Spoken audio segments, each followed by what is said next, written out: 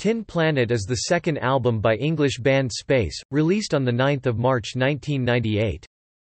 Recorded in late 1997 following a tumultuous year for the group, Tin Planet was a continuation of the eclectic blend of musical styles explored on their debut album Spiders. However, it was noted that the more abrasive aspects of their sound were toned down considerably from their debut, with the songs being more melodic with a prominent cabaret and easy listening influence. Keyboardist Franny Griffith's love of techno and electronic music was also brought to the fore, culminating in 3 tracks that were primarily dance-orientated. The album was the first Space record to feature longtime collaborator David Yorkie Palmer as full-time bassist, and the last to feature founding member Andy Parle on drums, though he was not credited in the album's liner notes, with Leon Caffrey taking his place shortly afterwards. Tin Planet peaked at number 3 in the UK charts, 2 places higher than Spiders. It was their first album to enter the Australian ARIA Top 100 Albums chart, debuting on 24 May 1998 and peaking at number 74 the following week. The album peaked at number 11 in New Zealand in May 1998. The songs, "'Avenging Angels", "'The Ballad of Tom Jones", a duet with Karis Matthews of the band Catatonia, "'Begin Again", and "'Bad Days", were released as singles, all hitting the UK Top 40.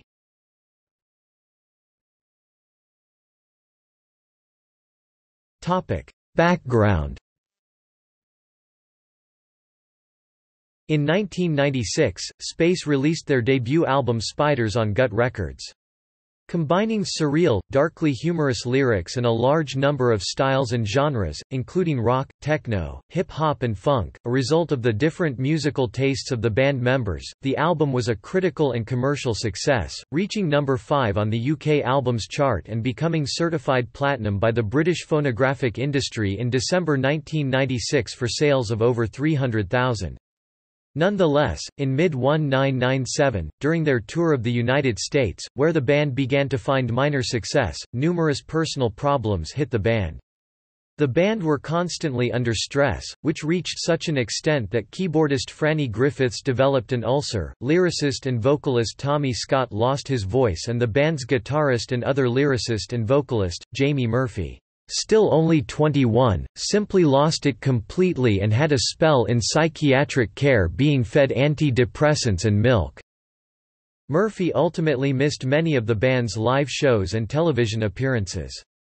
Though widely rumored to have depressingly watched Space perform "Dark Clouds" on BBC's Top of the Pops on television, one of the performances he missed, he was in fact preoccupied with other things and actually forgotten the single was even out. Scott was terrified that his singing voice was permanently lost, as the cause was originally unknown. He underwent cancer treatment to make sure, but it turns out his voice was lost due to stress, and he soon recovered. Murphy also soon recovered and rejoined the band in time for the recording of Tin Planet. Scott explained, "Me losing my voice turned out to be the best thing because everyone had 2 months off, so everyone got their heads together. Jamie got better and then everything happened naturally. I went to see Jamie and he was all right, a lot better, so we forgave him."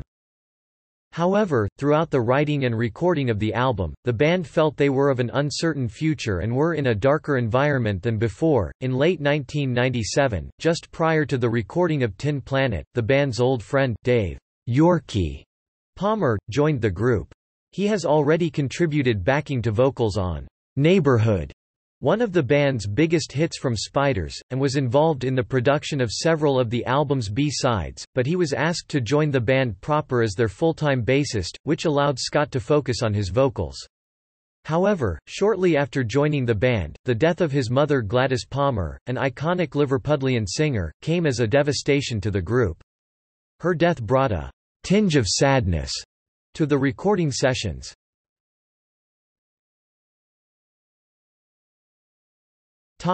Recording.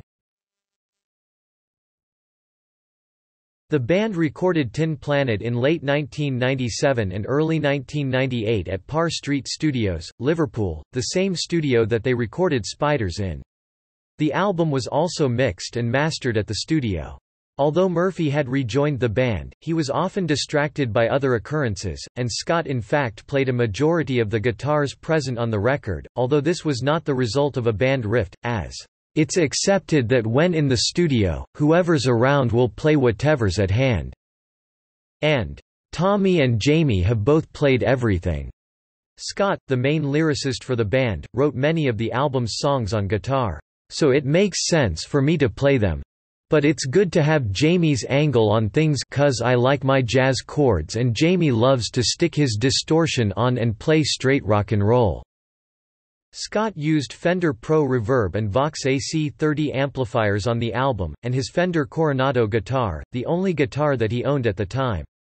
Scott, less fazed with guitar snobbery than Murphy, explained, "To be honest, I prefer to put my guitar straight into the desk and I use pedals or the desk's own effects.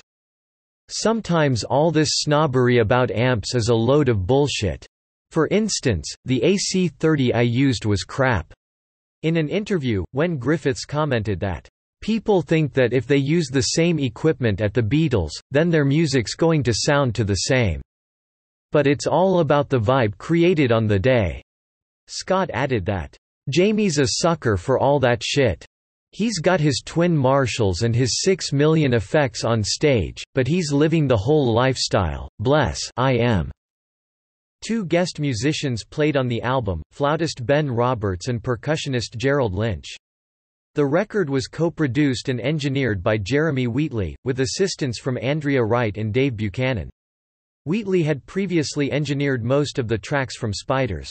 Very shortly after the completion of the album, but prior to its release, drummer Andy Parle left the band, instantly being replaced by Leon Caffrey. Parle had become a latent casualty, which was ironic as he was the healthiest member during the band's period of problems. Caffrey had been a friend of the group for a long time and made his debut with the band in the promotion of Tin Planet, for "The Ballad of Tom Jones."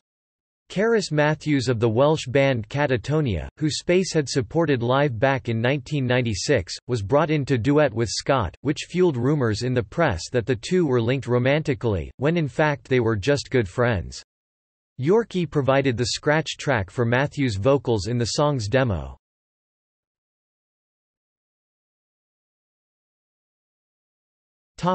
Artwork. Mike Badger, a Liverpool-based musician and fine art sculptor, as well as a founding member of The Laws, was commissioned by the band to create the visuals for Tin Planet, as they wanted a local artist that they knew personally to work with them.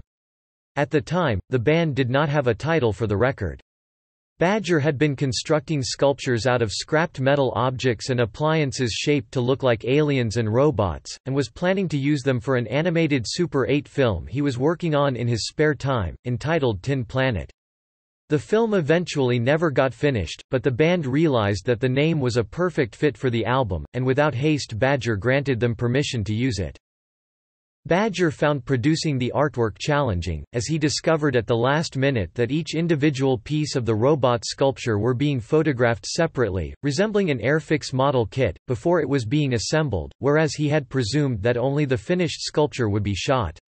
The completed robot ended up appearing on the back of the sleeve, and was donated by Badger in 2011 to be exhibited at the Museum of Liverpool. Badger would also go on to produce the covers for the "Avenging Angels" and "Begin Again" singles, as well as the music video for "Avenging Angels" and a television commercial promoting the album. Alongside the standard CD packaging, earlier limited editions of Tin Planet came with a special metallic tin packaging.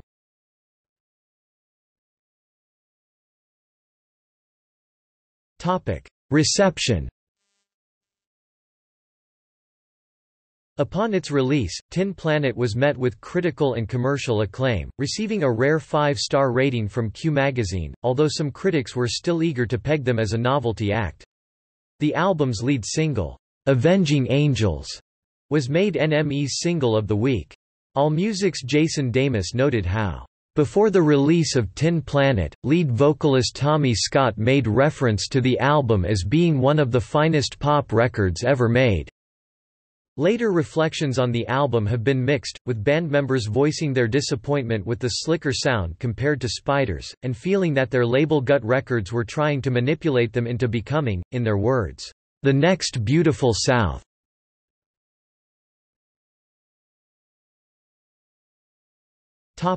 Aftermath. After touring and promotional commitments of Tin Planet concluded in late 1998, Space returned to the studio to commence work on their third album, tentatively titled Love You More Than Football. However, Gut Records objected to Edwyn Collins being chosen as producer, and forced the band to rework the material several times, delaying its release for over 2 years until it was eventually scrapped in July 2001. By that time the band had terminated their contract with Gut, and Jamie Murphy, who was growing restless and distant from the others, was dismissed from the lineup. Love You More Than Football now primarily exists as a bootleg, due to a promotional copy on CDR which circulated around May 2000. As a result, Space, now reduced to a 4-piece, laid low for a couple of years, sporadically releasing several songs as a free-to-download MP3s through their website, becoming one of the first major groups to do so. However, they did not release another studio album proper until Suburban Rock and Roll, which was recorded in 2002 and released through Rand M Records in 2004.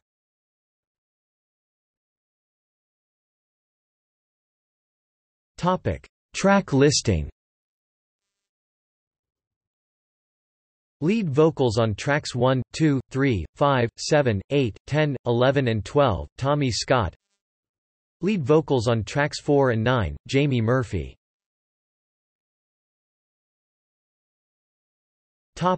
Bonus tracks 2 plus CD edition.